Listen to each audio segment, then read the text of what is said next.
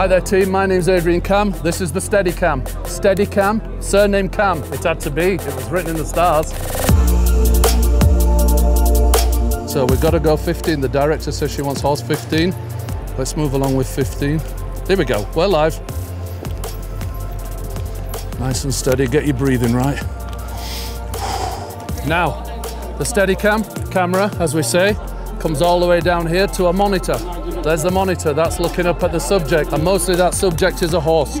Now we need to get rid of the movement when we're running, so we have this arm here. This arm bounces up and down, so I can run, and look at that lens, it's staying perfectly still. So listen, I've been very blessed in my time, guys. I've been all over the world with horse racing, bringing winning horses back. I did the first ever Dubai World Cup with Cigar from America. What an experience, it was absolutely hopping. Done every single Dubai World Cup since. Kentucky Derbies, I've been lucky enough to go to Breeders' Cups. I've been all around the globe with horse racing and this lovely camera. The workout comes with actually doing the job. I'm very blessed. The workout just takes me through, you know what mate, carry 85-100 pounds around every day, do 4 or 5 miles, it's amazing. The Cheltenham Gold Cup in England, we do 4 days solid, I'll do 8 miles a day. 1 week later, 1.5 stone lighter. That's what it works out of you, that's what it takes out of your system. That's when you're ready to go on holidays and look good round the pool. Keep it steady, keep the head steady. There we go guys, we're off there, we're off there.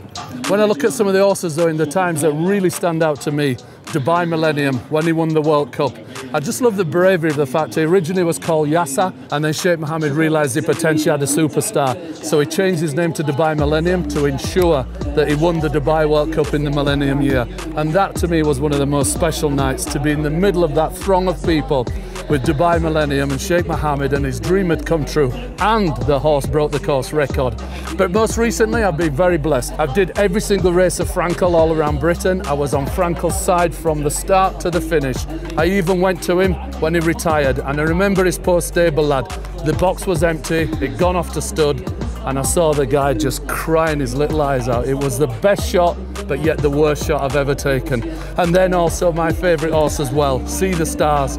As far as Frankel and See the Stars are concerned, for me, See the Stars wins. He went around the world, he stepped out of his comfort zone, he won at different distances. The owner was fantastic, he got so excited that sometimes he fainted. And remember one thing guys, when it comes to what I do, every 30 minutes, someone wins another race, and a group of different people are just over the moon.